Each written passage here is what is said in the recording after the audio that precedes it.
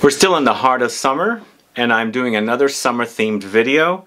Although this is a staple in fragrances as a top note, but when they're used in fragrances as a dominant note, they become very, very fresh and perfect to wear in the summertime. I'm talking about Bergamot today, and I've got a top 20 Bergamot fragrances list for you. Find out about the list coming right up.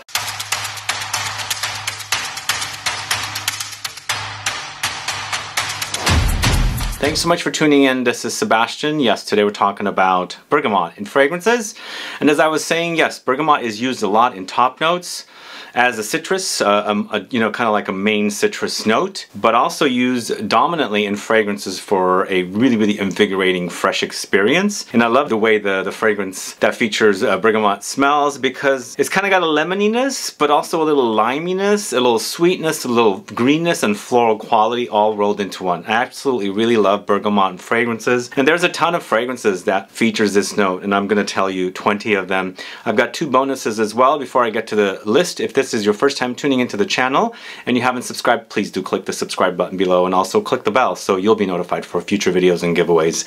So are you a fan of Bergamot in fragrances? Do you like this note as a top note, but other notes being the focus note in a fragrance, or do you like it as a dominant note where you can enjoy all the freshness of the bergamot? We're going to start off with Creed's Himalaya at number 20, and this is to me kind of a musky experience and very citrusy, so musk and woods and citruses all rolled into one, and where the bergamot is not very prominent in this one. You've got lots of musk here, and then also you've got some ambergris, so there's some light animalic qualities, very, very light, and so it adds kind of a marine experience as well. But there's loads of bergamot with sandalwood, there's grapefruit, there's lemon, cedar, so basically it's a combination of musks and woods and citruses together. It's very fresh, and it's also very, cozy. There's a coziness about this particular one, and I think that sandalwood adds a creamy layer to the fragrance, which makes it very, very relaxing to wear.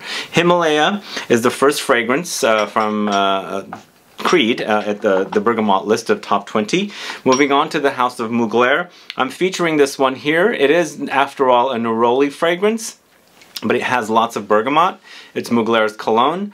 This is a great fragrance to have in a collection if you're looking for something fresh and soapy and clean, and it does definitely focus on the neroli, but it has loads of bergamot in here as well, so it's very, very juicy, citrusy, and then also green. So they add Petitgrain in this fragrance. It enhances the greenness of the bergamot, and so you've got not only the flower of the citrus tree, you've got this beautiful juicy citrus fruit, and then you've got the leaves in there, and there's some musk and orange blossom in here as well, for a very, very clean, soapy, fresh, green floral citrus experience. Really wonderful to wear. Mugler Cologne at number 19.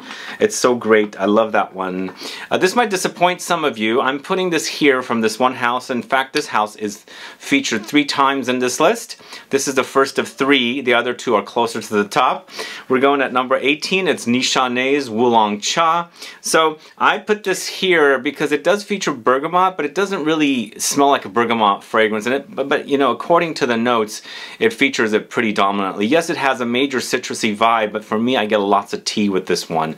So it's kind of like the tea and the bergamot and the orange, because there's definitely a sweetness here, and I don't get too much sweetness when the bergamot is totally standing out, but there's definitely this kind of like sweet, citrusy experience. So it's not only the bergamot, but also orange with loads of tea. But along with the tea, bergamot, and orange, you've got fig, musk, mandarin orange, some lychee fruit. It's a cozy, really cozy tea experience. Tea fragrances, to me, definitely have a cozy edge to them. They're very relaxing and soothing. This one is really, really great, and the only reason it's ranked lower is because it's definitely more focusing on the sweet orange and the tea notes. So NISHANE's WULONG Cha at number 18. Moving on to the House of CELINE, it's Parade, this one right here.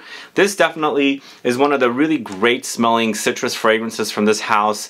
Also, whereas the collection from CELINE seems to be a little subdued, this one to me as a wearing experience is a little louder, even though it's a citrus fragrance, but it's got loads of bergamot, beautiful, sparkling, juicy, little tart, little sweet bergamot here with vetiver. You've got neroli, you've got oakmoss and musk. Just a delight to wear. It goes down pretty easy. Smells really, really fresh, really, really invigorating. I love it. It's CELINE Parade at number 17.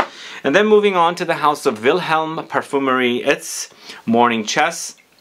So this is a kind of a Ventus-like experience, but lots of bergamot in this one. Loads of bergamot along with the galbanum, so the galbanum kind of enhances the greenness, but it's definitely very, very juicy and sparkling and, you know, sweet tart kind of an experience with the bergamot here. In addition to the bergamot and the galbanum, you've also got some Tuscan leather, there's some patchouli, there's some black amber, smoky and spicy kind of notes in here. Really, really a great fragrance to wear. It does, you know, it does settle to a little bit of a leather experience, but for me it's very, very fresh, and the leather kind of appears towards the end of the life of the fragrance.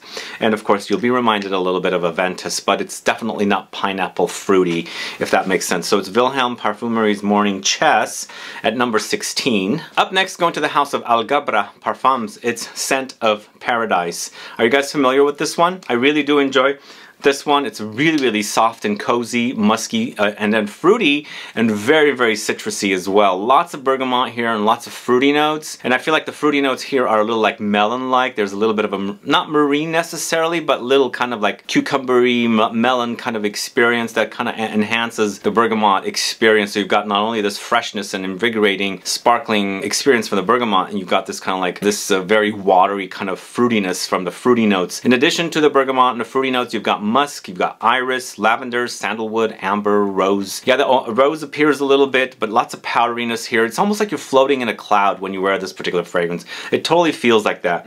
It makes sense to call it Scent of Paradise. It's just a very fluffy, kind of an almost ethereal, kind of a floaty, kind of a fresh fragrance. Really beautiful. Scent of Paradise from the house of ALGHABRA Parfums, a wonderful fragrance for you to check out. This next fragrance is from the house of Commodity. I've been talking a lot about this particular fragrance, Moss. The whole collection of Moss fragrances from the Scent Space collection are really, really great. I'm going with the original Moss, not the plus or not the minus. The original Moss is the one that has the most bergamot. The minus doesn't, and the plus focuses on the Oakmoss more. Here, it's lots of bergamot, so it's very, very juicy, and once again, very, very sparkling, kind of a bright, you know, sweet tart kind of an experience with the bergamot, but they've thrown in some grapefruit here, so there's some light citrus spice in here, there's some zing, and then the Petitgrain, this bitter greenness, and of course the little oak moss comes in, and cedarwood and orange blossom creates a great, great wearing experience. Really love this stuff. I think the whole collection is great. It's like, if you have all three, depending on your mood and who you're gonna hang out with or be with, you can go with the -1 if you're gonna hang out with someone that doesn't like fragrances a lot. You can go with the +1 if you want people to notice you, kind of a thing, or just go with the you know, the one that's in between if you're not sure who you're gonna be with. But Moss is a great scent. Check it out, Commodity Moss at number 14. Moving on to the house of PROFUMUM ROMA, it's ORANGEA, this one right here, and I have been speaking a lot about this particular fragrance as well, and this is a combination of Petitgrain with bergamot. There's cedar here as well, and there's also mint, so there's a little bit of a green minty aromatic touch here. Also in the background I get a little bit of creamy coconutty experience. I'm not sure where that's coming from, but there's something like that here. But I do experience the bergamot's peel here, and then the Petitgrain's bitter greenness, and it's very, very juicy, and it's kind of like, maybe there's a little salt, because I get that creamy coconuttiness. It's almost like taking me to a little bit of a beachy direction. It's a wonderful fragrance. I really, really love this one. PROFUMUM ROMA ORANGEA. And the reason these are ranked lower and not at the top, the bergamot is not overwhelming, because the closer we get to number 1, the more bergamot we're going to experience. Moving on to the house of Jo Malone, and this is probably the one fragrance in this mix that's not uber fresh. It's Jo Malone's Oud and Bergamot, so it's, you know, contrasted with the bergamot. Oud is contrasted with bergamot here, and it's actually more bergamot and less oud, but it's the combination of this kind of like a little dirty woody oudiness and the bergamot here. So you've got it's a fresh fragrance. Even though it's oud, it doesn't have the warmth. You don't have vanilla or resins and things like that in here to add some warmth to the fragrance. It's a fresh experience, but there's some depth from the oud and the cedarwood in here. So if you like the idea of bergamot but with some substance, with woodiness, definitely try Jo Malone's Oud and Bergamot at number 12. And then I'm not sure what the status of this brand is. I know they have pulled from the USA, but I'm still going to feature it. It's Atelier Cologne's Bergamot Soleil. This I wore so much of. It's so effervescent, it's so sparkling, it's so refreshing. The bergamot here is really, really invigorating. I love this one, and I wore a lot of this, but if you haven't caught my video, Atelier Cologne pulled out of the USA. In fact, I think they pulled out of the entire North America, so they're not selling here. No presence on the web. I'm still featuring it. Probably you can get bottles, but you can also bring back bottles from Europe and things like that. So it's a great fragrance to check out. And it features bergamot, bitter orange, lavender, oakmoss, vetiver, cardamom, and ambrette. Beautiful and very, very sparkling bergamot fragrance. It's from the house of Atelier Cologne, and it's Bergamot Soleil. Alright, going to the top 10, and this is number 2 of 3 fragrances from the house of NISHANE. It's number 10, it's Amber Calabria.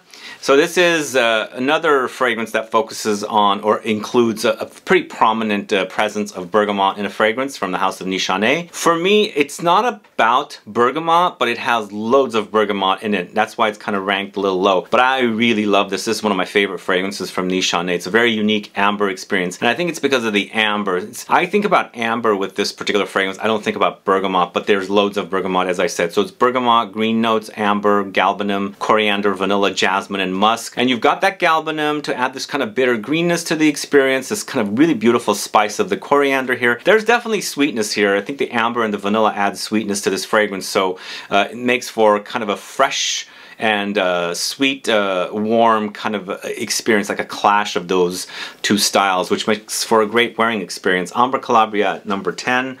If you don't know that one, do check it out. The next one is all about bergamot. It's Laboratorio Olfativo's Bergamoto, this one right here.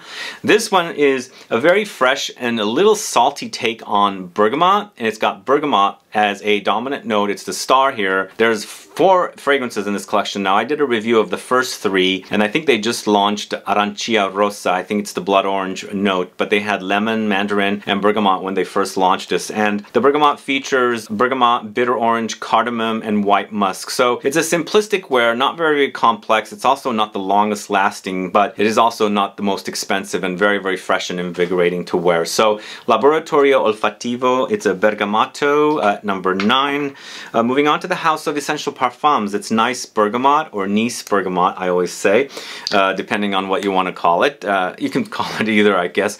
It's lots of bergamot here with the jasmine, and it's a fresh, very, very cozy experience, and it has a kind of a floral experience. Some light sweetness in here, and then of course the wood. So it's bergamot, jasmine, ylang ylang, cedar, and tonka. The ylang ylang adds a little tropical kind of an experience, tropical yellow floral experience. Jasmine always does add, you know, I think of tropical as well. I think of California as well. We have lots of jasmine growing here, and I love that fragrance, and it's a nice contrast to this very, very juicy bergamot note in here. It's wonderful. It smells so good. Definitely check it out. This is also under $100, so won't break your bank. You can liberally spray this stuff on, and it's like just really, really invigorating, fresh experience with lots of bergamot. So it's Nice Bergamot, or Nice Bergamot, from the house of Essential Parfums at number 8.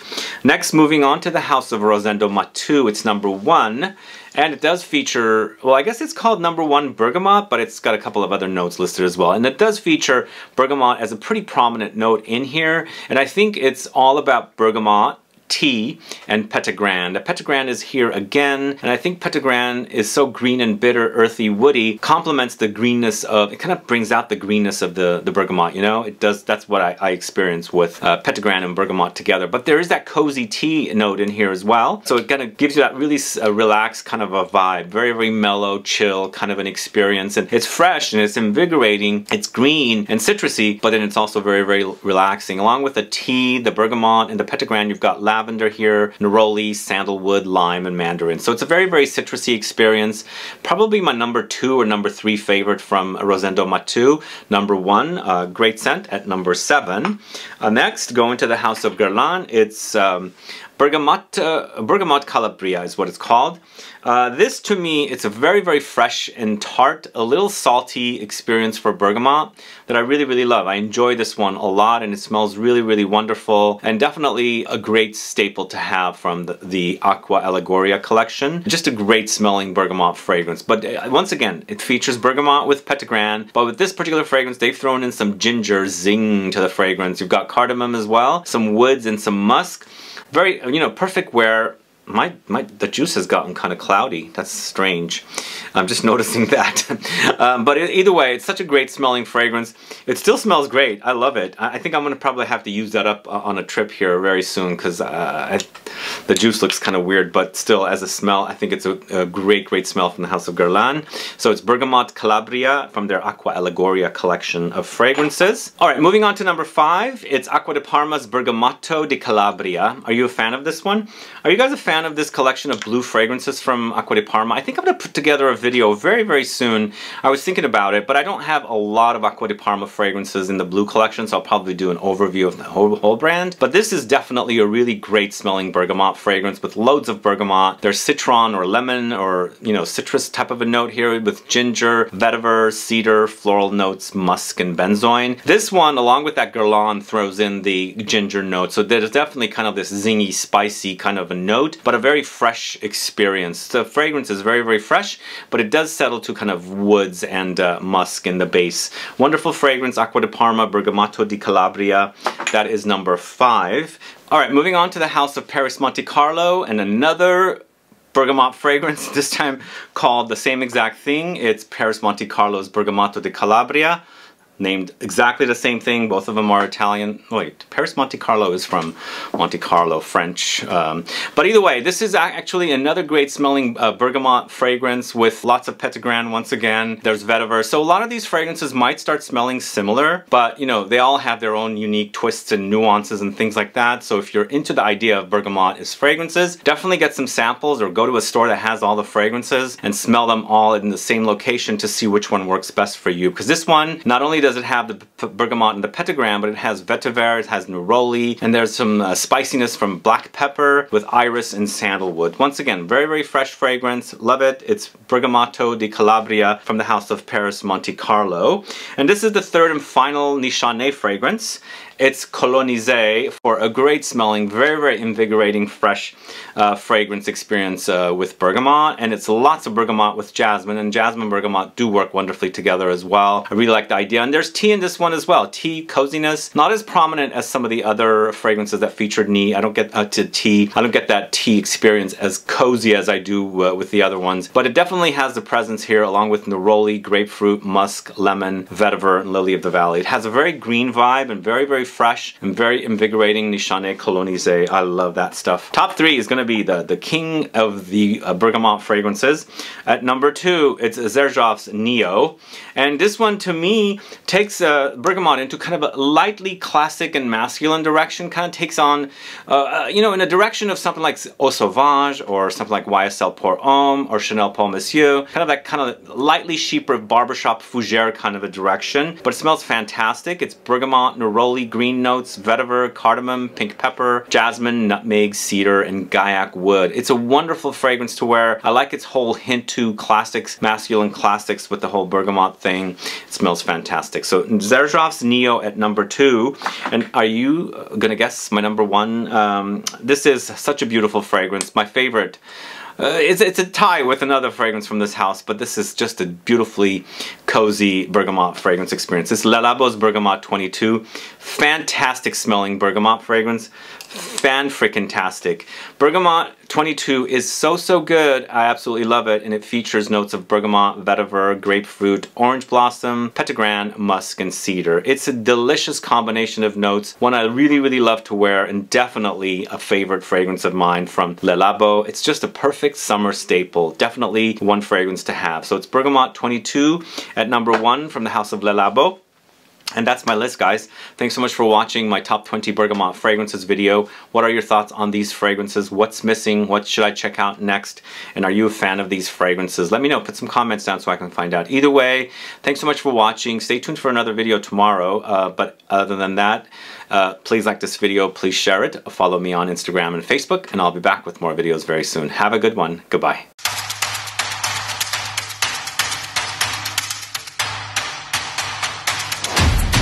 Alright, I've got 3 bonus fragrances for you. I couldn't not do bonus fragrances here. There's way too many. And one fragrance I forgot to add to the list, sadly.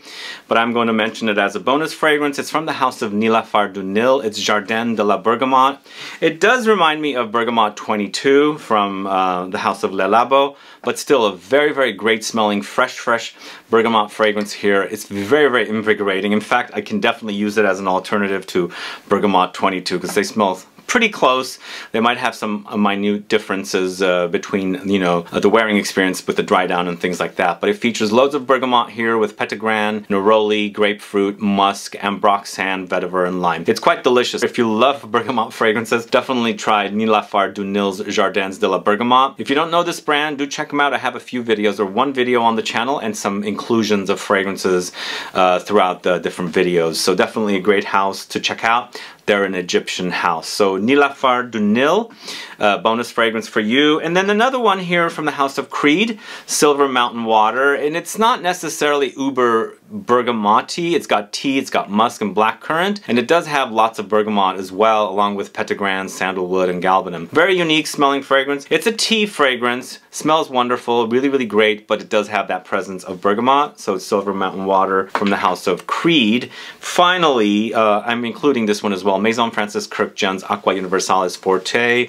So even though it's more lemons, I still get a lot of bergamot with this one as well. So it's bergamot along with the lemons, and then the white flowers are here. It's a very white floral experience along with jasmine and musk. It smells very fresh and clean, and a little soapy, and also a little laundry-like, but very, very musky, and the musk in here is like white musk. It's very, very clean fragrance to wear. Lots of citruses, beautiful fragrance. Maison Francis Kurkdjian's Aqua Universalis Forte is the third and final bonus fragrance for you guys. Thanks so much for tuning in. Stay tuned for another video tomorrow. Bye-bye.